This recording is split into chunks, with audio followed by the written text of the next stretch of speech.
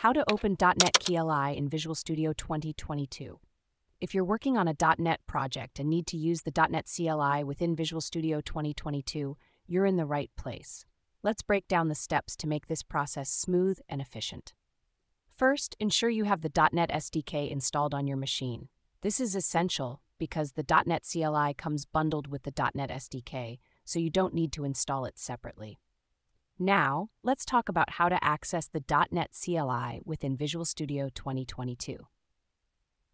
One of the most convenient ways is to use the built-in terminal feature in Visual Studio.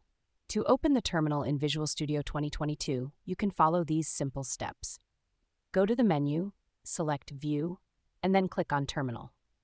This will open a terminal window right within your Visual Studio environment. Once the terminal is open, you can use it just like any other command prompt or terminal. Navigate to your project directory using the cd command, and then you can run any .NET CLI commands you need. For example, if you want to create a new console application, you can use the command .NET New Console. If you want to build your project, use .NET Build, and to run it, use .NET Run. If you prefer using the Developer Command Prompt or Developer PowerShell, which are integrated into Visual Studio, you can access these as well. To do this, press Ctrl backtick to open the Developer PowerShell, or search for a Developer Command Prompt in the Start menu and open it from there. These tools have the same settings as the regular command prompt but are optimized for developer tasks. In some cases, you might encounter issues running .NET CLI commands directly in the Visual Studio command window.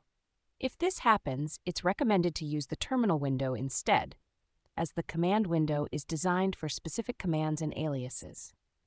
By following these steps, you can seamlessly integrate the .NET CLI into your workflow within Visual Studio 2022, making it easier to manage and run your .NET projects.